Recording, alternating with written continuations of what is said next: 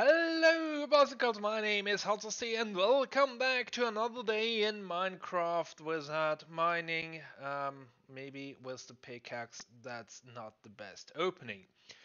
But last time we worked a bit more on one of our two farm towers there on top with the sugarcane farm. But today we will turn our attention back to wood, and we will build a farm for the net trees here in the back. Few episodes ago, we collected some items from the Nether that we actually need in here. And this farm is not the newest version or the newest idea.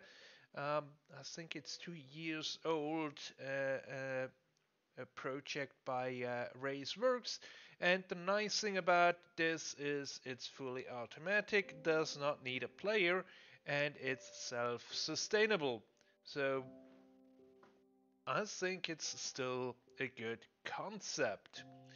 And we will not build the whole farm in one episode, but I think we will split it in two parts. The first part, the lower part where all the magic happens with the tree growth, and then the upper part where we deal with bringing the trees down again. So, see you in a bit. We are not yet done with this first part here amidst this colorful contraption. Looks a bit like a mess if you do not understand it, but we have come to the most difficult part of the thing here, where we have to place some hopper minecarts down here and have 5 by each side, and we need to nudge them a bit over into the honey block, because under the honey block is a normal hopper. So eventually we will push a block in here so that the hopper minecart picks up items on top of it and transfer it to the hopper down there. So this first one, that's the easier one.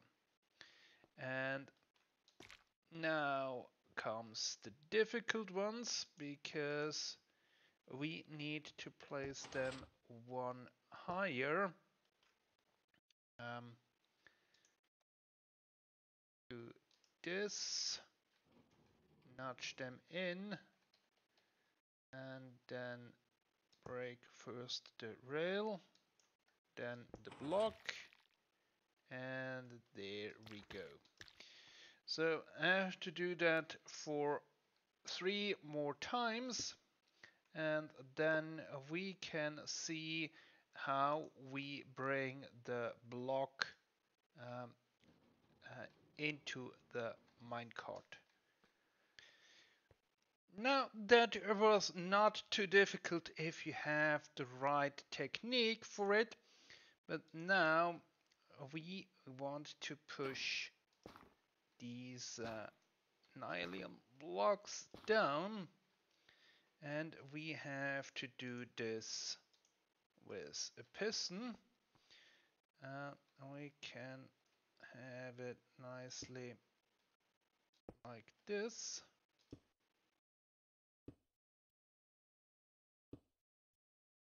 That's the wrong way. And then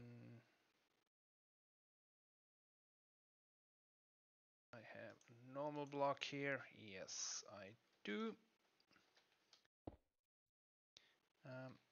And we need to power them.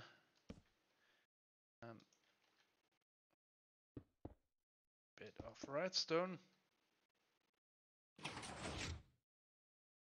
And there you can see a potential problem, because if a block is on top of the nylium, it can revert back to netherrack. But this can be fixed with a bit of bone meal. There you go. And that's actually what these dispensers here are for, to make sure if these revert that we can fix them. And later on we will have another contraption here on the side where we basically can have an easy way to switch the green one with the red one, so we can uh, grow both kind of nether trees.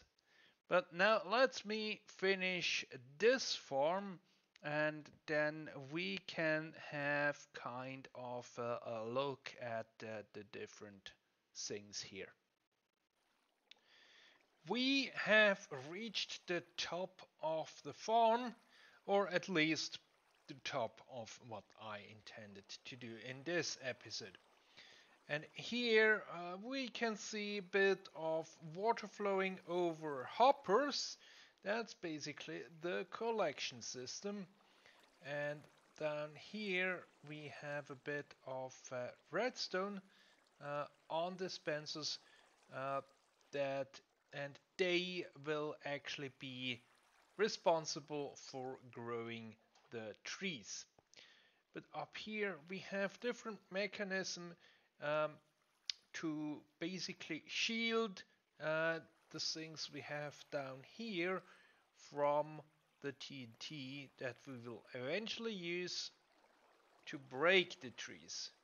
We have ender chest, we have brewing stands, we even have some jukeboxes, and then of course as long as we waterlog the things, does not take damage. And then here on the outside um, the blast radius is, or the blast force is not that high, so we can get away with some half slabs on top of the hoppers. So basically everything then goes either in here or in here, and we have one filter there and the other filter sticks out here on this side. And if we switch tree types, we also have to switch the filters, because um, in the filters we filter out the wood that we are harvesting, because everything else can go through the composter and we get bone meal out of that. And the bone meal supply, that's actually this line under here, uh, which goes into our droppers and dispensers.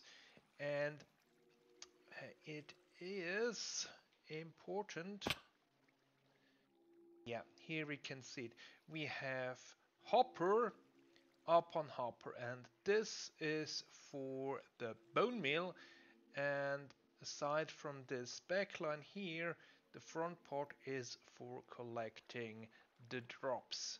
So we actually have to ensure that we fill these hoppers up beforehand, before we can start the farm, because otherwise we will get in something else than bone meal in here.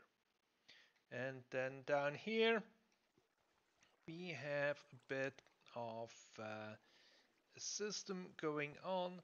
That's basically the return line for the bone meal. We compost here on this side. We do not here, because these composts are just for efficiency.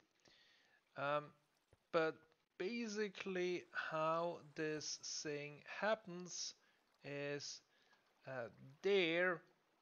Uh, those are the dispensers behind the nylon block. They are responsible for growing fungus. And once that happens, we can have the dispensers on top, which grows the tree, and then we push everything out on this side and then eventually up so that we make room down here for the next tree. And this uh, wiring here, it's all a bit complicated. It's different circuits for different purposes. So if you want an in-depth explanation, I highly recommend you check out the video from Racework. He does a great job explaining it, much better than I can do. So I will send you over to his channel for that. But that's all for now. Join me next time when we will build the upper half of this contraption. Goodbye.